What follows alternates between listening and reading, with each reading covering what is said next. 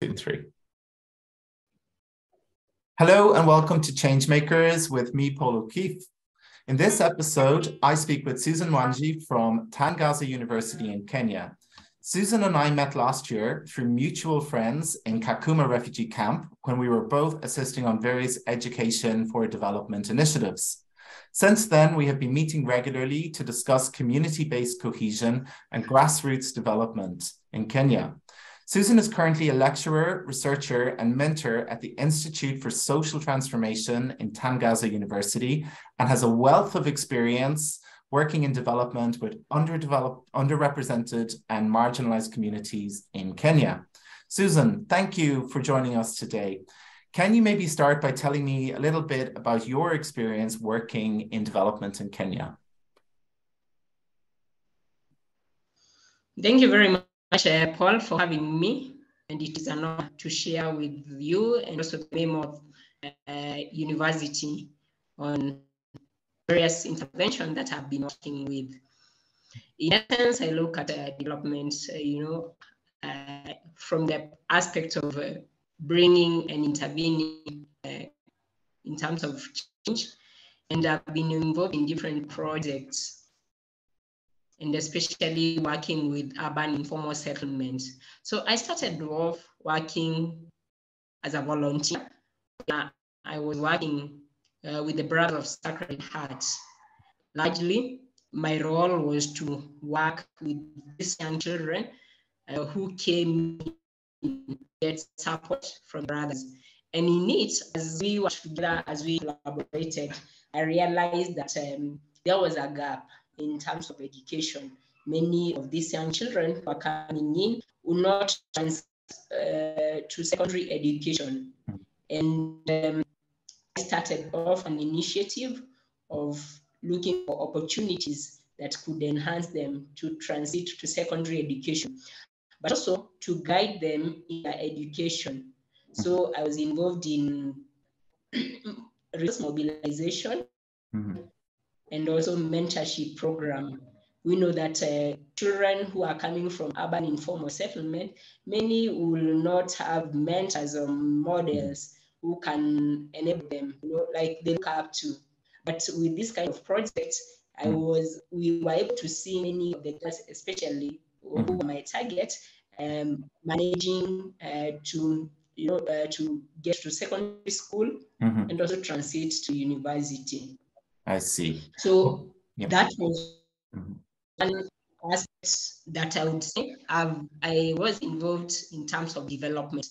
Others have been addressing issues of livelihood with the same people and looking at those women who we were dealing with as their parent or guardian. Okay, I see. Now you spoke a little bit about mentoring, that transition from primary to secondary school. Especially, I think for young girls, this is very important. Can you tell us a little bit about some of the issues that are specific to young girls at this age when they're maybe from the urban areas, when they're transitioning from, say, primary school and hoping to go to secondary school, and how you as a development worker maybe facilitated that transition? Thank you. Many of these come from, poverty background or, socioeconomic background is quite wanting. So we would see many who could not afford even sanitary pads. Therefore, this opportunity to mobilize for such so that they can be able to be retained, because we have the challenge of girls who will not get to be consistent in school because of the challenge of menstrual hygiene and such. Also, you realize that because of poverty, again, they'll miss out on classes. They have not been able to pay free primary education. The requirement of some money that is required for development. And we have such girls who will not be able to prepare for this. Okay. So those would be like the main thing. Okay, so really at that critical point in their lives, the issue of poverty prevents them from maybe continuing in their education. How do you think that development initiatives, such as the ones that you've worked in, have transformed local communities and especially the lives of local girls?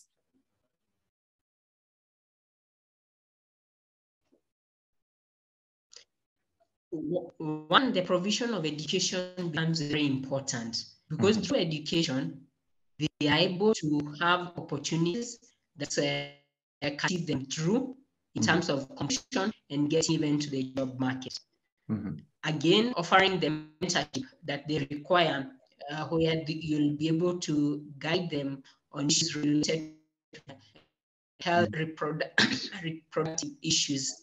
That becomes very important for them. So they are able to build their awareness, self-image, and this is quite important, and especially from the environment that come from.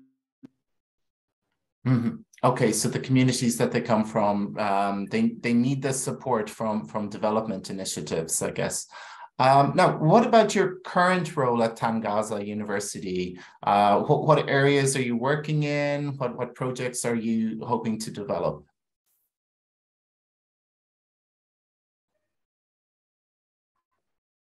So currently at Tangaza University College, I'm teaching in the Institute for Social Transformation, really in issues of gender and development, community development.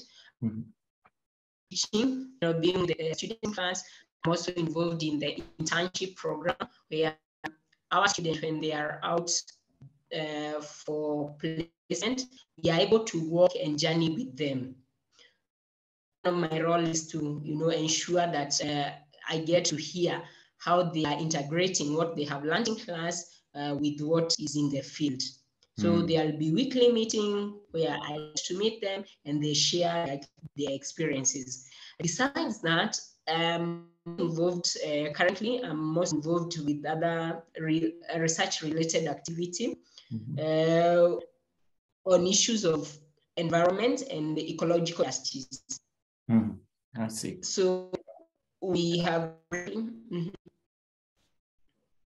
Yeah, I see. So it's quite interesting that you work directly with the communities and you bring your students from the university out into the community.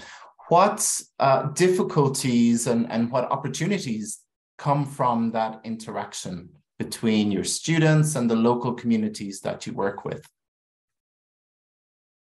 I see there are many opportunities, and especially for work, having them, easily being absorbed in the job market, because this network that we form, this collaboration that we form, becomes an avenue that can help them even as they complete their degrees. One of the challenges I'm saying would be the expectations that the community sometimes have.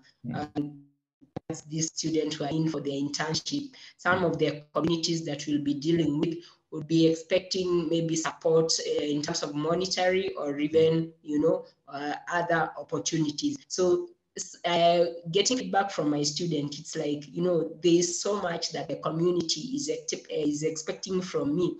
But anyway, largely our preparation is to enable them to see how they can develop this community so that if there are projects that they can start for the community to become sustainable, the better for them.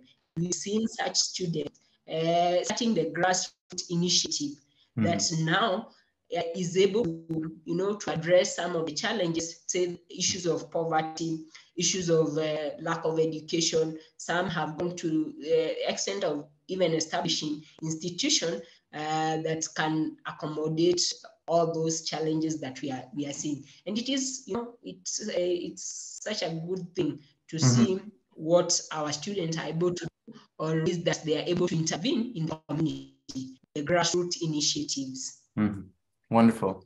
Yeah, I think that's really, really important. What you mentioned about managing the expectations of the local communities and also of the students as well, and managing that relationship as a mentor, you must have, I think, a lot of patience and a lot of communication skills to make sure you're not over-promising, or to make sure that you're delivering on what you said you delivered, and that your students aren't, maybe causing some issues in the communities that you work in. So I think it's very important that we remember that our role, I think, as development, say workers or people who work in development, is a lot of the time to work with the communities, not to come in and bring our ideas, but to develop ideas together.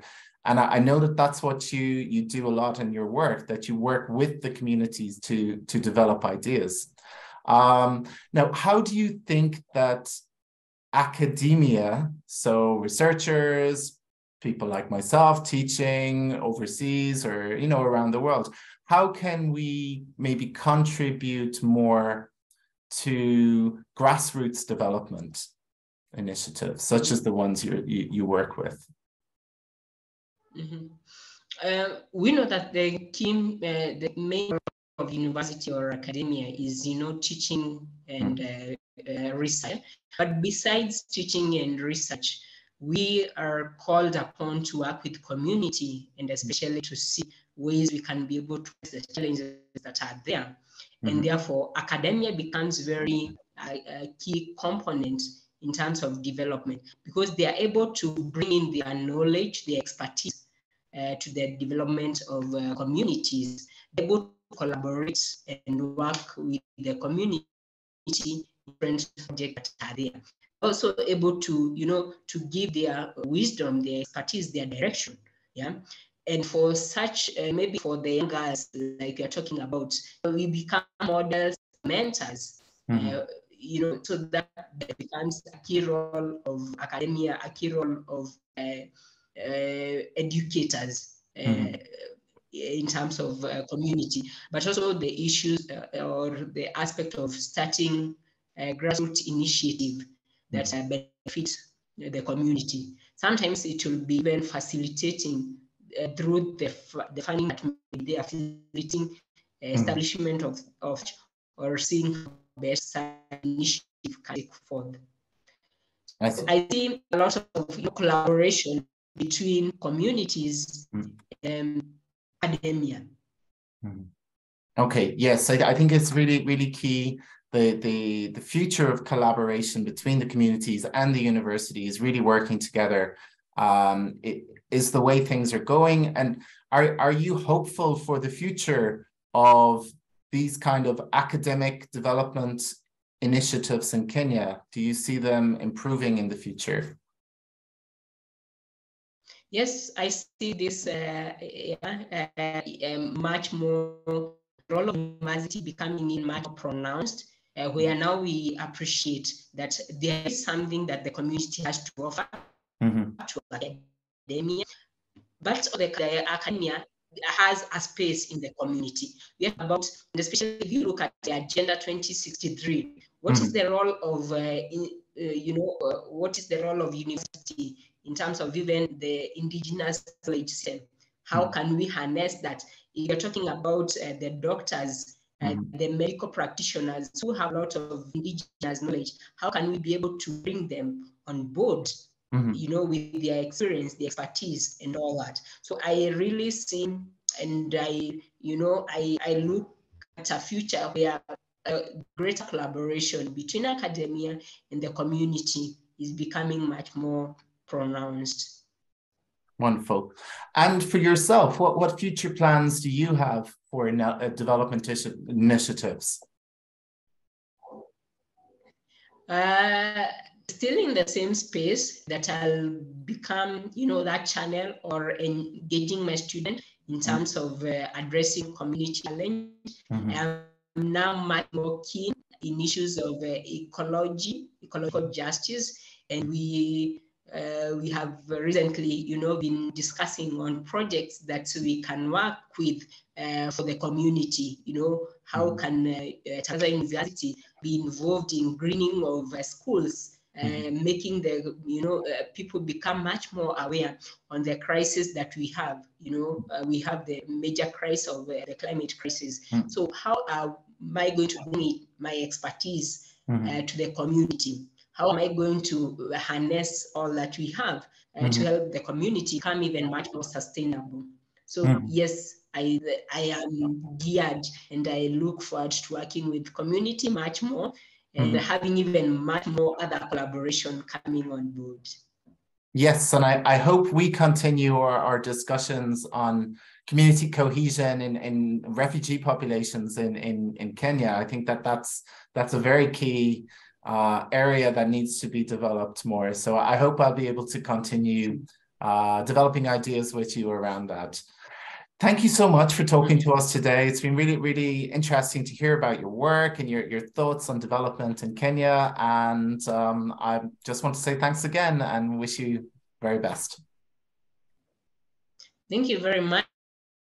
We look forward to more collaboration and discussing such topics together. Bye-bye. Bye.